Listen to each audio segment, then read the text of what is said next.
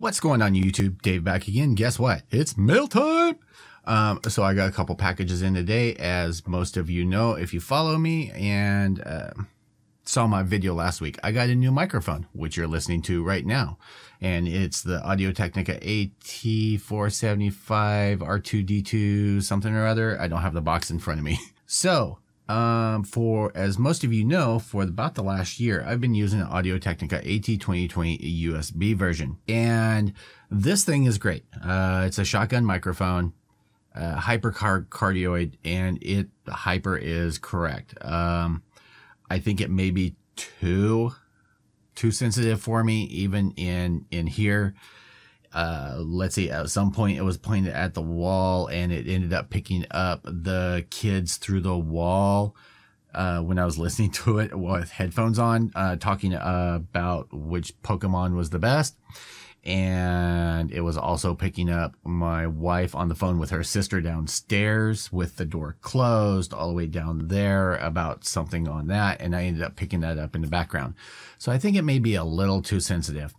So over the weekend, I went trolling Amazon, as I usually do, and I ended up picking up another Audio-Technica AT2020, but the XLR version, so that I can run it through the mixer through Firemall LLC. I'm not sure if that's actually the company or that's just where it ended up shipping out of. This did not ship directly from Amazon warehouse.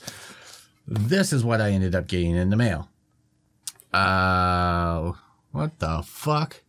Seriously, I know I'm a package whore. Like, I'm one of those that I keep everything pristine. My phone is pristine. There's no scratches. There's no anything. Everything I have, special electronics, this thing looked like a Fat Boy had sat on it. Now, luckily, and I'll show you guys how this ends up coming. Luckily, there is a nice foam insert that the microphone goes into, so didn't have to worry about that. Just give you a quick overview of what came in here. So there's that. Comes with the same leatherette pouch that the shotgun did, and actually my other AT2020 came in it.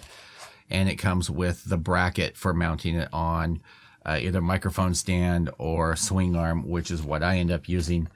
Comes with warranty information, and like I said, this is what I've been using for the last year or so, and it's been great. The problem is that to get really good sound out of it, I had to get up on it. Now you guys may end up hearing, because my heater just kicked on, this thing it actually picks it up, so hopefully this isn't screwing up the audio. So this is what I've been using, and this is the one that I just picked up. I do kind of like that. It's in black instead of gray. But XLR, USB, other way around, sorry. So what I'm going to do is I'm going to cut here real quick. So this does mean I'm going to have the big ball sack, but I can control the gain and everything with the mixer and turn up the gain so I don't have to have it right in front of me. If this works out well for me, then that one is going back. I ended up getting this one's for $79 refurbished, where the shotgun microphone actually cost me $169. So that one will be going back because I can use that other money for other things. So hang on just a second. I will be right back. All right, boys and girls, here we are back again. This time you're listening to the Audio-Technica AT2020 XLR input through the same mixer, same settings, same distance. Everything's the same. I just swapped out the microphone. Let me know what you guys think, whether this is a little bit clearer, if I should change anything. If you guys think that this actually sounds better to you, which I won't know until I listen to this on the playback. I did listen to it to the headphones just to make sure that things weren't too crazy. Sounded pretty even. It sounded a little bit more isolated as far as sound that comes around it. I'm kind of happy so far, but you guys are the ones having to watch my videos. I know some of you listen through headphones, some of you just through speakers on your computer. It's important to me of what you guys think. What else did we get in the mail today? Today we got this big ass bastard. And so, yeah, we're going to be working on that. I have to thank my friends over at hobbywave.com. Let me tell you what ended up happening with that. So I ended up ordering it. I wasn't going to do a video on that kit at all, but then I saw a couple of videos that were done and it piqued my interest. It's overboard. It looks like it has a giant Zaku schlong on the back of it. And I wanted to hold it. No, that was kind of dirty. Which doesn't sound like me at all. Anyway, so yeah, I wanted to check that out. So I ordered it and I got an email from the owners over there. They're one of the few companies that have stuck with me over time. Randomly will stick stuff in for me to review when I order stuff. Really great people. It's $12 shipping, whether it be one kit or 99 kits. It doesn't matter. It's just flat rate shipping, which is really awesome. They ship to Canada and the US. So good guys over there. Definitely check them out. I'm going to start unpackaging that and probably put it up for tomorrow's video. I'm really happy with where things have gone for this month.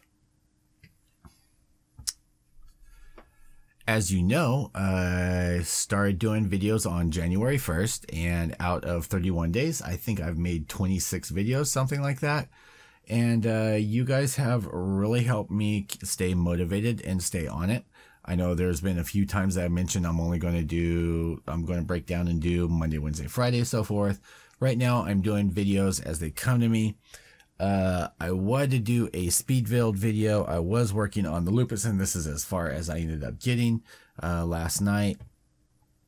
And you know, I have to give big props to the guys that do the speed build videos, that they're really good production. I know how much time that it takes to do those, and then how much time that it takes to edit them. So yeah, I'm really happy with where things are. Definitely also stick around. I have these guys to show you. These are the Tamiya weathering pastels from the Weathermaster kit. I got the whole kit. I have a couple videos planned on that showing you the differences between using chalk pastels, those, and what else we got? Since the guys over at Hobbywave were nice enough to send me the Zaku, I broke down and paid and ordered the full armor Gundam to go with him. So yeah, I think I might enter this once I do the review on it. I may enter this to do Zach's contest over at Zaku Aurelius. He's holding a Zaku contest, build-off contest on his channel. Well, his information's over there. Definitely head over and check him out. He posted up the video a couple days ago. Really cool stuff. Let's see what else we got. We got Justinius Builds back in the news. He's back posting up videos and stuff. He did a video yesterday on the Nouvelle GM3, however you want to end up saying it. And that's from the G system. I actually have the G System Best one that came in a couple weeks ago, sitting on my shelf right outside this room, that I actually want to do an unboxing on and show you. And I have some resin stuff. I also have an Exia Avalanche resin conversion kit on the way. So I will be showing that to you guys, because as you know, my favorite suit out of any of them and series altogether, it happens to be the Gundam 00, that whole series, and the Exia suit, base suit, is all together, except for the part with the riser. I hate that snapping that plane on the back of it. I have a PG in the closet that I still have to build for myself. Done a couple for other people, but this one's going to be for myself. And God, I don't even want to build the riser. I may just end up giving that away because I have no interest on snapping it on the back. I just prefer the suit itself. Thanks for sticking with me, guys. It is Tuesday. Is it Tuesday? Holy crap, it's Tuesday. I was thinking it was Wednesday. So it's Tuesday. I will try and put up a video. I might work on until 2 a.m., 3 a.m. Doing the unboxing on the Psycho Zaku because, well, it's in and you guys might want to see it. Thanks for sticking with me. I will see you guys all in the next video. Peace out, YouTube.